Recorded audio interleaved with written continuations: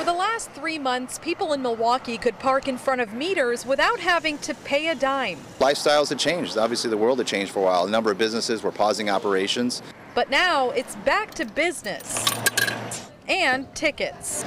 Since March 19th, how much revenue would you guys say you lost? I Because don't have that info. That's a budget office thing. I'm not even sure if we're yet aware. 4 hours after I asked that question, Brian Deneve with the city's Department of Public Works sent me a statement saying the city has lost $6 million in parking revenue in comparison to the same time last year. I mean, ultimately, we do, the city is like any other operation in the public or private sector. We rely on certain types of revenue, and parking does generate revenue for us. It's important for businesses to have new customers coming in, new business coming in, and having vehicles in one specific parking spot all day just usually isn't good for commerce. Owner of Compale on Brady Street, Paco Villar, agrees. Higher parking turnover means more business. More people can park, I'm gonna get more business at my restaurant, that's for sure. That's like the best way to make money off of people in the cities. Resident Chase Rifkin doesn't think metered parking should resume just yet. I think as long as this pandemic's going on,